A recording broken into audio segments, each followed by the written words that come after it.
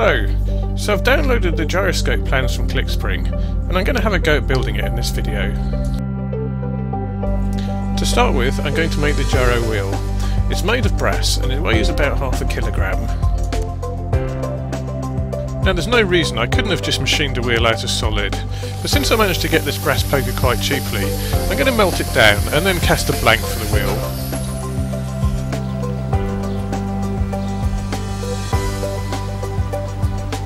So let's get the casting over to the lathe. Now on the Clickspring gyroscope build, he uses a super glue chuck. I'm not sure I really trust that. So what I've done instead is make the casting with a spigot on the back. I can hold that without any worries.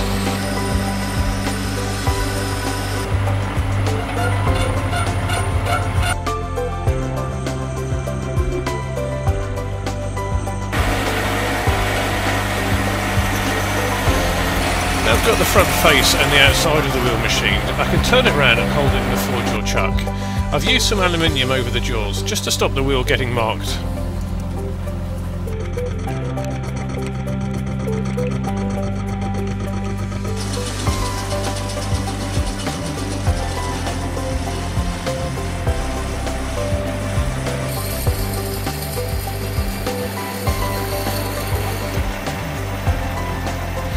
In another variation from Chris's gyro, rather than gluing the wheel onto the main shaft, I'm actually going to use a couple of gub screws, so here I'm just tapping the threads. So now it's on to machining the outer rim of the gyro. This is just cut from some aluminium pipe, and it's just a copy of what Chris did. I'm using my DTI just to get the pipe central, although to be honest it was a bit egg-shaped, so it's probably about the best I could do.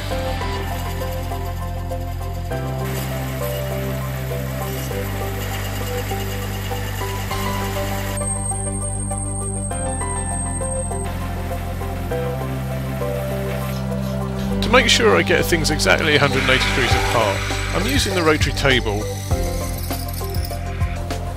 So here I'm tapping some threads, something that I use to hold the bearings in place. And now for the bearing supports. And a big difference to what Chris created, I'm going to use ball bearings.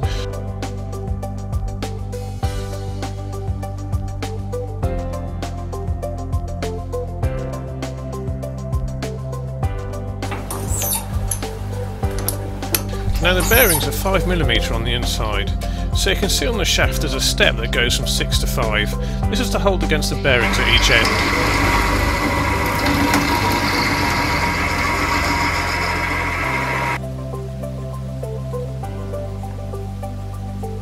To keep things in place, I'm using a bit of Loctite 222. It's pretty easy to undo, but it stops things slipping when the gyro is running.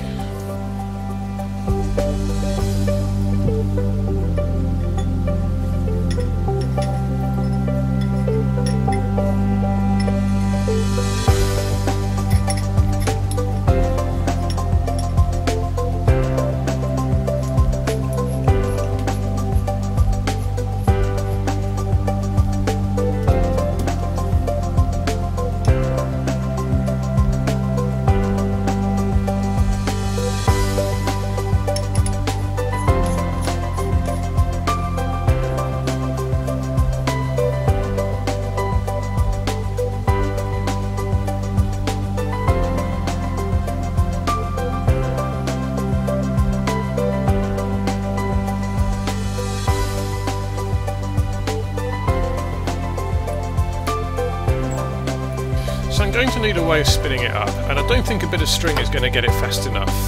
Instead I've made a brass key, and that's fixed onto the end of an old model plane motor. The wheel's actually quite heavy for this little motor, so to stop burning it out I'm using a constant current power supply. As the wheel gets faster, it needs less power to keep it going. So you can see the current stays at 3 amps, but with increasing RPM the volts are going up.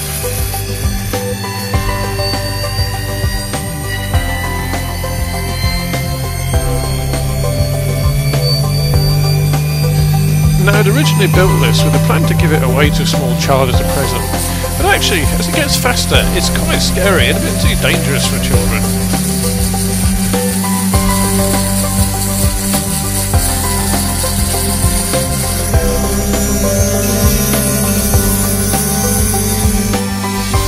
see if it balances.